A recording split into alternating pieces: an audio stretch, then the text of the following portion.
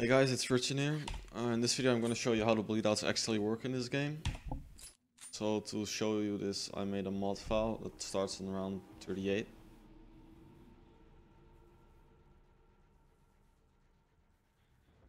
And as you saw, I just started the timer as soon as I heard them spawning. So just keep watching and I'll explain it while I'm doing it. So first I'm just going to do the horde up. The sun is actually shining in my eyes, it's pretty annoying. Okay, now pay attention when the timer hits 30 seconds. So I just hit 30 seconds, and remember I was in jug with most of the zombies. So now that means that when it hits 1 minute, I can't be in jug again. I have to be somewhere else than jug.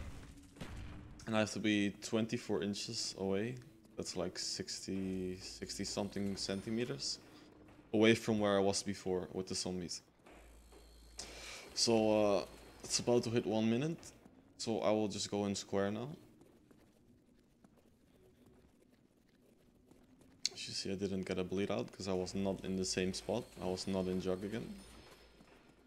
So now when it hits 1 minute 30, I can't be in square.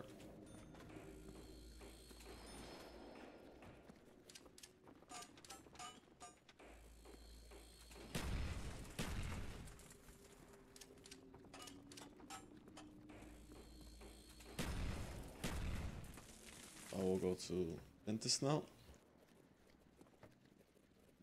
You can see, once again, I did not get a bleed out. So that means now at 2 minutes I can be in dentist. So I can be in either jug or square.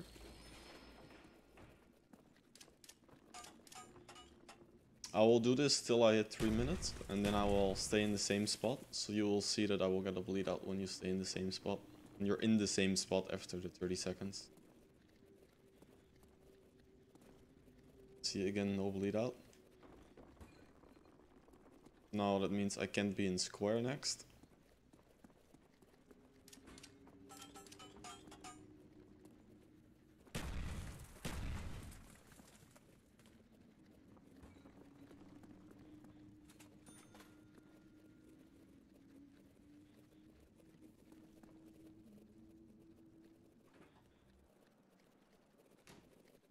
Again, no bleed out.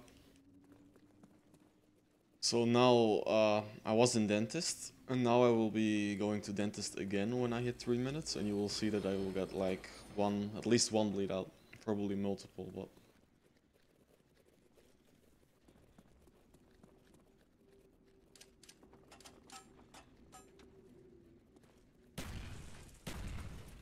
now it's about to hit 3 minutes, and I will get a bleed out now. See? He bled out.